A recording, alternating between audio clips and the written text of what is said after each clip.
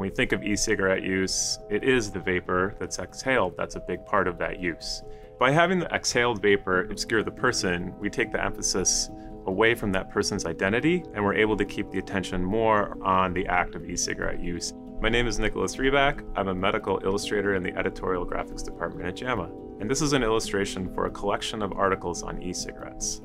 The smoke is sort of a grayish brown.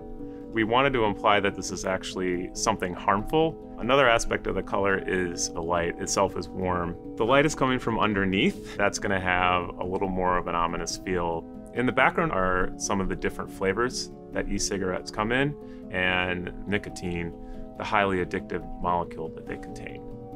There can be a lot of iterations to get to the final. The challenge is always to make something graphically pleasing that captures the attention, but also communicates the clearest, most impactful story to the audience.